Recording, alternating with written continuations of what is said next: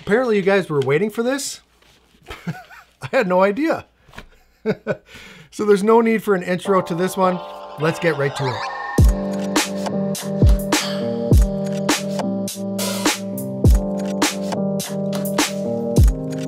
The long-awaited remote ID final ruling was just released, and I read all 470 mind-numbing pages of it, so you don't have to.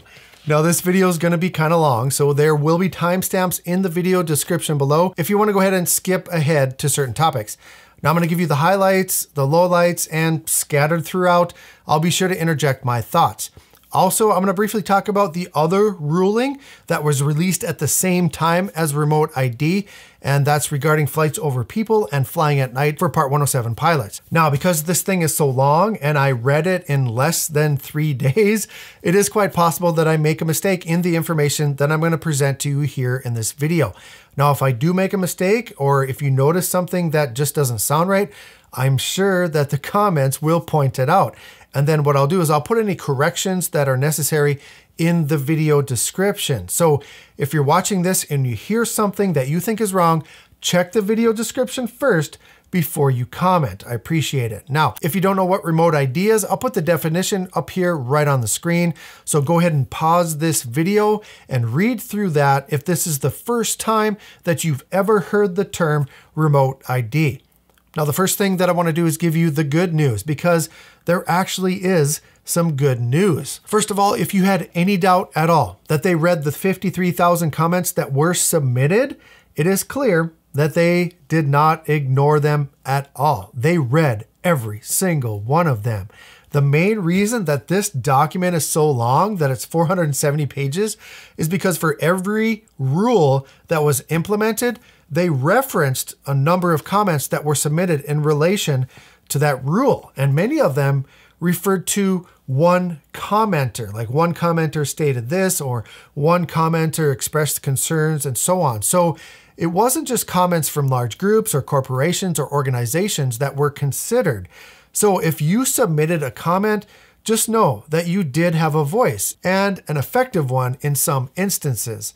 Now, the biggest being that they omitted the original proposal of requiring drones to send identifying information over the internet.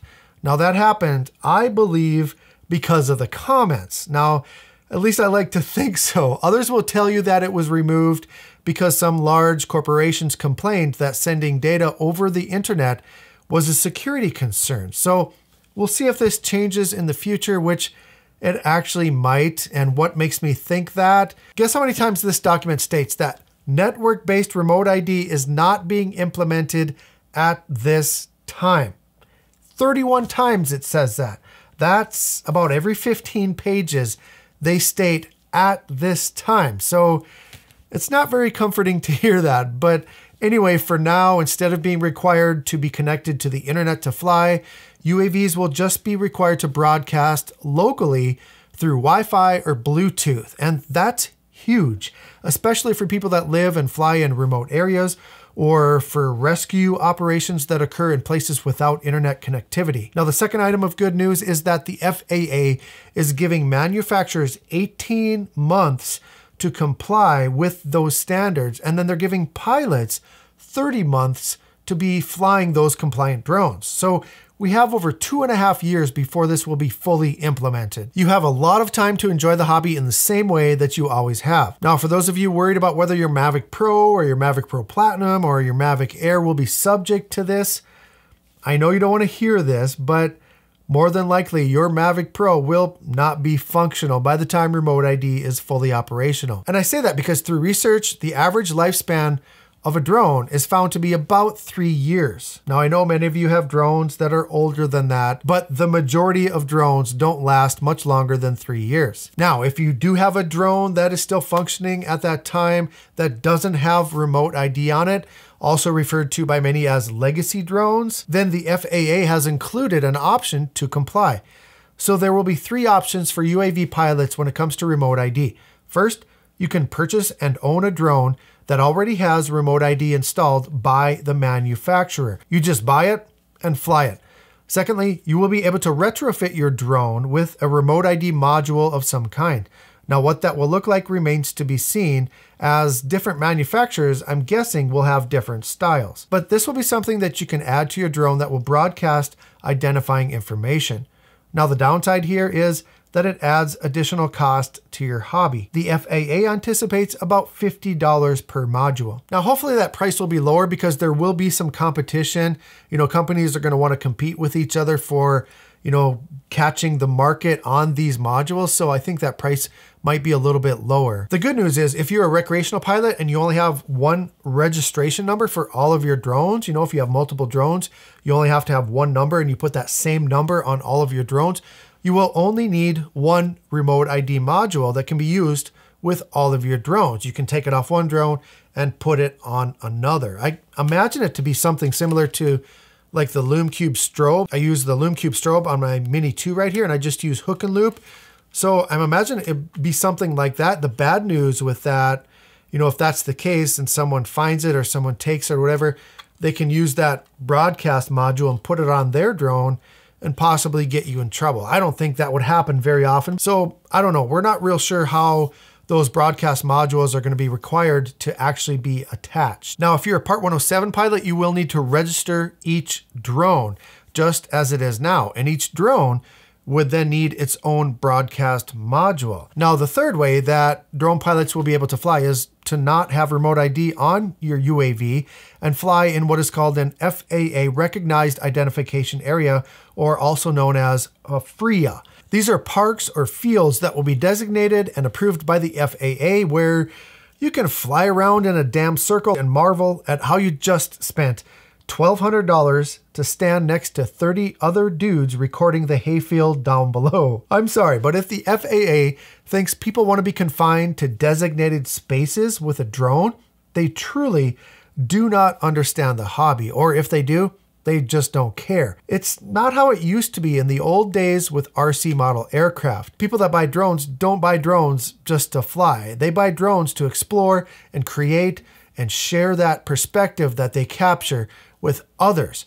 Watch this video right here if you want to see some amazing drone footage and see what hobby drones are actually meant to be used for. Now, the last bit of good news and the best news overall is that if you have a drone that weighs less than 250 grams, it will not be required to have remote ID unless you intend to use that drone for commercial purposes and you have a Part 107. You see, remote ID is tied to registration.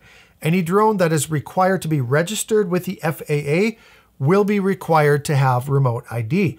So if you plan to just fly as a recreational pilot and your drone weighs less than 250 grams, like the Mavic Mini or the Mini 2, you will be able to fly just like you do right now, without registering and without broadcasting the identifying information. And that's pretty huge. And as I've said for the past year, this will result in manufacturers improving the functionality of small UAVs. In the next 2 years, we are going to see some incredibly high performance from sub 250 gram drones come to market. I'm talking a major influx of drones that won't need to comply with remote ID. And another great thing, I think they're going to be actually affordable. They're not going to be the $1,200 and $1,500, $2,000 drones that are in the market now. They're going to be the $499 drones. So I'm really excited to see what comes of that. So now, the bad news. When remote ID is finally here in about 32 months from now, and it is required to fly, this is pretty much how it's going to work. First, you perform your pre-flight inspection, as you always should, and then you'll set down your drone to fly. You turn it on, you turn on your controller, and then you wait. You wait for it to confirm that its remote ID is functional. And if it is not functional, you will not be able to launch your drone. Now, if you own a drone without remote ID and you have it retrofitted with a broadcast module, then the drone won't launch until that unit is functional and communicating with the drone and the control station. Now, once those are found to be working, then you lift off the ground, and that's when the drone begins transmitting information about it over Wi-Fi or Bluetooth. What kind of information will be broadcast? It will broadcast the flight session ID or the serial number of the drone, the latitude and longitude and altitude of the drone, the velocity, a time marker, and any safety codes. And worst of all, it will transmit the location of the control station. That means you, the pilot, your precise location. Anyone with a cell phone will be able to see everything about your drone and where you launched it from. And if they don't like it, they don't like what you're doing, they can call authorities or they can come confront you themselves. Now, what happens when the authorities come? Well, the FAA assumes that law enforcement will be able to evaluate your behavior and determine if it is legal or not. Page 170 states that law enforcement officer will educate the person manipulating the flight controls of the UAS or begin an investigation. Now, which of those two scenarios do you think is most likely to happen? Many commenters questioned who is going to educate all law enforcement about what is legal and what isn't when it comes to flying UAVs. Well, the FAA simply states that they are actively educating law enforcement on all FAA rules and regulations, and that officers can contact Law Enforcement Assistant Program special agents for more information about FAA regulations. You know, because law enforcement have nothing else to do but sit down and study drone rules. It's going to be a challenge educating all law enforcement on drone guidelines and rules and regulations. It's a long road. Now, many commenters expressed concern for pilot safety if control station location was broadcast. And what is the FAA's response?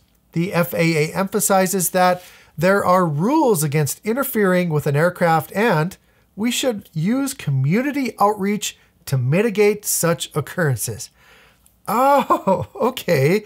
So since there are rules against breaking a law, then there's no need for concern. That makes me feel so much better. And also, as someone is kicking me in the neck to steal my drone, I will certainly try the community outreach strategy to let them know that what they are doing is illegal. I'm sure that will end it right there. The Consumer Technology Association found in their research that 90%, 9 out of 10 of drone pilots expressed great concern for broadcasting control station location, and 40% stated that it would deter them from flying. That means a lot of those people are not going to fly anymore. They're going to leave the hobby. And what is the FAA's response? On page 113, they state it would be appropriate practice to operate from a secure or restricted location. Oh, and don't forget community outreach. Oh my God. The FAA doesn't even consider the fact that drone pilots could be tracked, harassed, assaulted, and robbed. All they say is it is necessary for complete transparency that control station location be broadcast, and not to worry because there are laws against that. I can't even describe how absurdly asinine that attitude is. There are going to be drone pilots assaulted, harassed, and robbed. I promise you, 100%, we will see it in the news. It will happen. But there is one single ray of hope on page 162 when it comes to broadcasting control station location. The requirement is only that the launch location be stored and then broadcast continuously throughout the flight. It does not require that there be real-time updating of control station location. So this would suggest that a pilot could launch from one location and then navigate themselves with the control station to an alternate location without being tracked. Now, is that reasonable in most situations? Not really. Most likely you're going to stay where you launched from, but at least it's an option if you are worried about being assaulted or harassed. Now, if you do that, and this is something that we'll discuss in the future when that time comes, but if you happen to do that, don't forget to reset your return to home. Now, one thing that I haven't seen mentioned yet is the fact that this will ultimately destroy the toy drone market. Smaller companies that manufacture toy drones that weigh more than 0.55 pounds will most likely give up the business of drones due to the cost prohibitive nature of making all of their products in compliance with remote ID.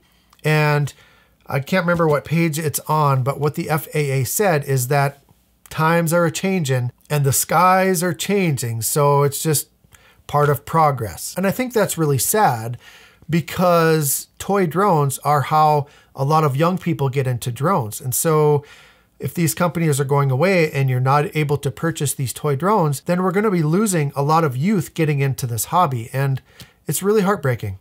Okay, so we're getting a little long here, so I will start to wrap this up by talking about the other rulings that came out the same day as remote ID, and that is being able to fly over people and being able to fly at night. Now, this is a completely different ruling, separate from remote ID, and I think many people were confused by that.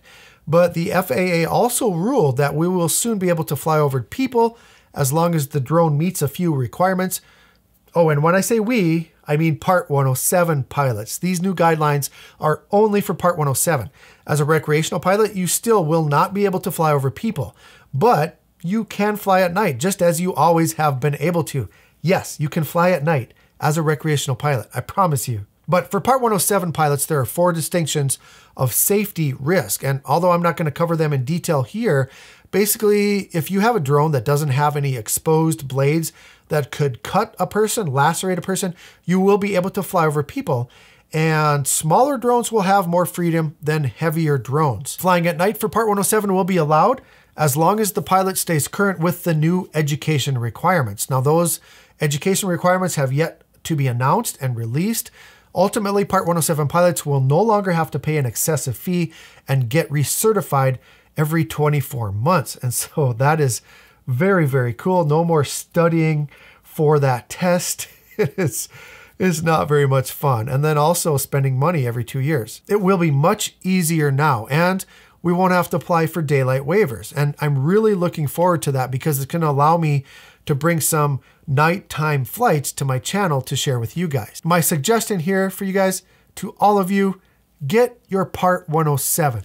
If it wasn't worth it for you before, it will be in the next 2 years. And if you're going to stick with this hobby, I think it would be a wise decision to get it. Now, there will be several questions here. I'm sure I did not cover every single item, and I'm sure I missed some things that maybe you have questions about. So ask away down in the comments. I will most likely make a follow-up video to this, and in that video, I'll answer as many of the pertinent questions that you present to me in the comments. What's the takeaway here? Remote ID is final, but it's 32 months away, so you can relax. Broadcast-based is way better than internet-based remote ID, but don't get too comfortable with that because it could change in the future. If you have a legacy drone that doesn't have remote ID, don't worry. You will be able to purchase and install a broadcast module for around $50, but I actually think it's going to be less than that. However, more than likely, you will have a new drone by then and one with remote ID already installed. Control station location will be broadcast, which is terrible and will absolutely deter many drone pilots from this hobby. But keep in mind that you can change your location after you launch if you are concerned about theft or harassment. The public will not have access to your private information. They're only going to see the serial number of the drone or the session ID. They're going to see the direction, the altitude, all of that information. They're going to see where you launched from, but there's no way for them to tell who you are. They're not going to be able to access your private information or see exactly who it is. Only law enforcement or FAA officials will be able to cross-reference your serial number or your session ID. So I guess that's kind of a positive. In order for this to work, the FAA has a lot of work to do over the next 2 years to educate law enforcement on what is legal and what is not legal when it comes to flying UAVs. It is imperative that the interactions between them and pilots are successful. And if both parties are ignorant, it's not going to go well. And finally, as I've said over and over for the past year, the saving grace for recreational drone pilots will be the sub 250 gram drones like the Mavic Mini and the Mini 2. These small drones will now exponentially improve as research and development will shift towards them. I would say if we ever see a Mini 3 or similar model, that you should snatch it up immediately. Now, if you can't wait till then and you want the Mini 2 right now, there is a link in the video description down below to get your very own. Sorry, had to put that in there. Also, if you feel that I deserve a little thank you for reading this behemoth in less than 48 hours and giving you my thoughts, consider becoming a patron by clicking right here. You can join for just $2 a month, and I truly appreciate the consideration. Click on one of the thumbs on your way out, preferably the one that's pointing up. I do like that one much better. Subscribe for more information on this and other valuable content. Thank you for watching the entire video today. Have a great day, everyone, and as always, fly safe and fly smart.